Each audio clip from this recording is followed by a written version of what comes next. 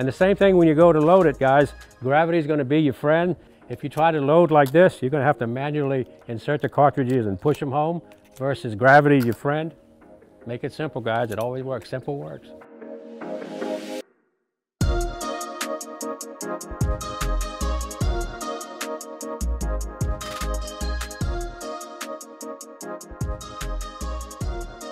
Hello everyone, I'm Jerry Miculek, and I'd like to show you some techniques on how to load and unload a revolver.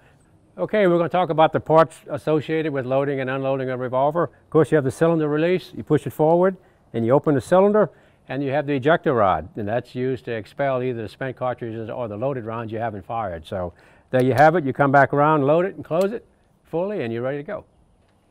Okay guys, we're going to talk about the two cartridges that can be fired in a revolver, and what I have here is an example of both. One has a rim and one is rimless. These cartridges were made for semi-automatic pistols, and these of course were made for revolvers.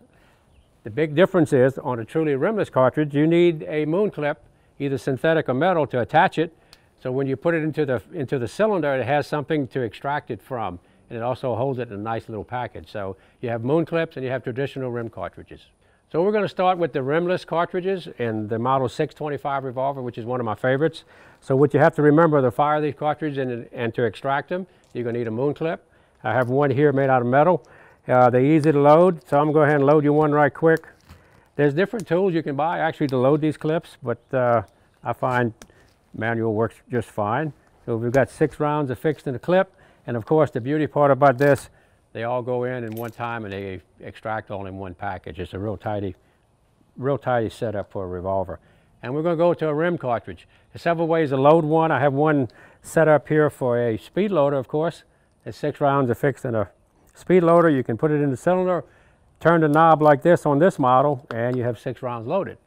If you want to load singly, of course, you have that feature because the cartridges are rimmed and they had space on the rim themselves and not on the moon clip. So you have 6, you can put in 6.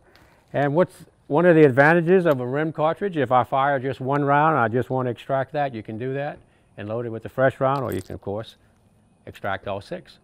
I'd like to go over some techniques on how to load and unload a moon clip and also a rim cartridge. What you want to realize when you fire a cartridge, no matter the manufacturer, you might have unburned powder. So what I try to do after I shoot and I go to load, I always want the muzzle pretty much straight up and down.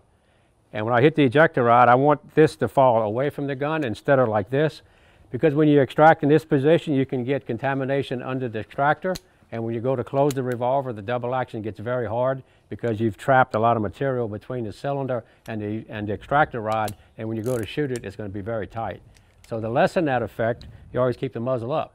And the same thing when you go to load it, guys. Gravity is going to be your friend, so I try to get this muzzle position pretty much as down as I can. That way gravity is working with you. If you try to load like this, you're going to have to manually insert the cartridges and push them home, versus gravity, your friend. Make it simple, guys. It always works. Simple works. I thank you guys for watching the video. I hope you enjoyed